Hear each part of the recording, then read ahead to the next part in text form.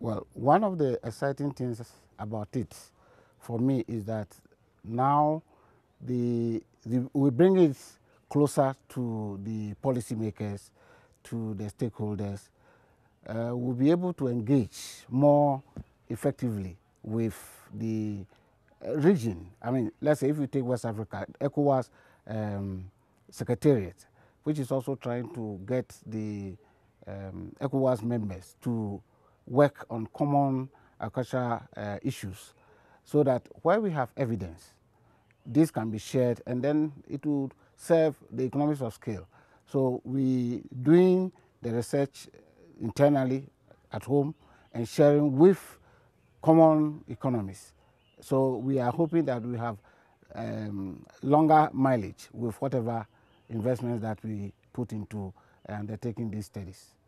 Well, the first key priorities is to look at our research agenda. What are the burning issues that currently we have to address in the various countries that are involved? And then be able to now scale it up and bring it to the table for the stakeholders, which are the government, the non-state actors, to be able to look at the results of the findings and see which way do we go, what course do we chart.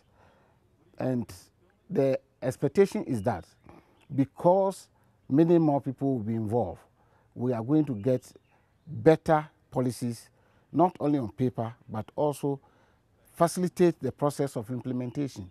Because that has been one of the biggest challenges. We have good documents, but when it comes to implementation, things don't go the way we expect them. Before coming in, the little I know about the network already is that when they get findings, they share with the various regional hubs. So that process will continue. Part of it is to inform the others about what is going on, and also there may be lessons that can be learned. All the economies are not the same, but there are some basic things that run through all of them. So we can share those ones, and then so we don't reinvent the wheel.